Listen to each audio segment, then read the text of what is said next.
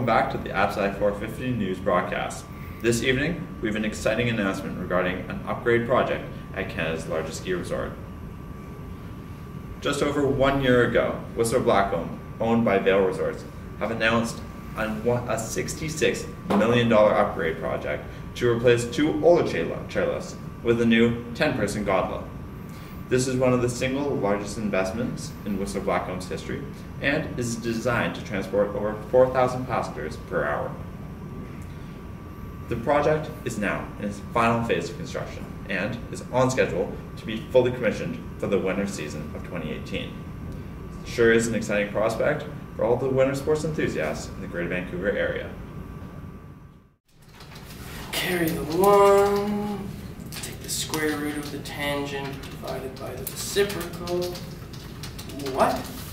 Hey, that new braking device Bob proposed? I don't think it's going to be up to spec. Oh yeah, that doesn't look right. Hold on, let me check the manufacturer's specs. It says here it's only good for 3,000 people per hour. Yeah. How many did you say it was for? 4,000. Oh, yeah, that's not gonna work. You should probably go talk to Bob about that. Yeah, good idea. 9,100, 9,000. Hey Bob, can I talk to you for a minute? Yeah. Oh, hey, you're the new EIT, right? Jason? No, it's Donald, and I've worked for you for 2 years.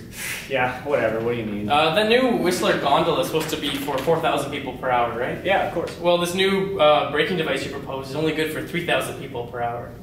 Yeah, well, I mean, come on. It's $1 million cheaper, and we're in the business of making money. It doesn't grow on trees. But this could hurt people and ruin the company's reputation. Look, okay, it's approved. You don't know anything yet. You're just a kid.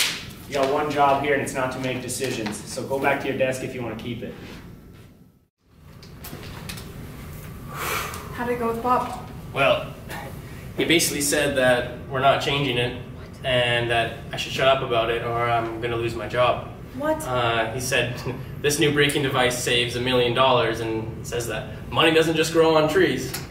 Yeah, but saving $1 million, I mean, it could fail, the braking system could fail and people could die on this gondola, let alone replacing it is another $66 million. Yeah. So how is that even going to be helpful? I mean, will it encounter lawsuits? The sky's the limit on the problems that this could cause. I know, it's really bugging me. Like, I know I'm correct. I know this is a big issue, but I don't want to lose my job, and I'm not a whistleblower. The financial risk alone isn't enough to convince you. Think about the reputation of our company. Think about the reputation of Whistler Blackcomb as our client. They are a local and world-renowned resort. If this fails, I mean, we could potentially be losing a major contract for the rest of our careers here. I know you're right. It all makes sense, but this still seems really risky for me. Look, I know you don't want to be a whistleblower, but think of the oath you took when you got your iron ring. Yeah. You vowed to uphold society's considerations, to maintain professionalism, and to be ethical. Yeah. What Bob's considering here is completely unethical, right? Yeah. And if this fails, Yeah. people could be seriously injured. That's huge. Yeah, and it will fail. I'm sure of that. Exactly, Donald. This trumps everything. Safety is paramount. Yeah, you're right. I'll take it to Bob's boss.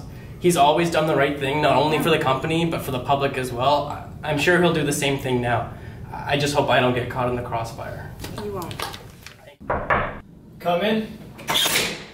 Hello, Mr. Lift. Do you have a couple minutes? Yeah, for sure, sit down. So, I was looking over that new braking device that Bob proposed for the Whistler Blackcomb gondola, and I checked it over with Judith, and we both think that it's not going to hold up to the necessary load. So I took my concerns to Bob, and he basically told me to ignore it because the monetary savings are too great. This doesn't sit well with me because as an engineering firm, it's our responsibility to protect the public. If it fails, it's going to cost a lot to replace, and it will hurt our company's reputation massively. Huh. Yeah, I was talking to Bob about this earlier, and I was very surprised about the financials of it because it seemed way too good to be true. Yeah. And I even gave him a bonus for it. Oh. But you know what? You did the right thing coming to me. Mm-hmm. I'll put a stop to the project immediately.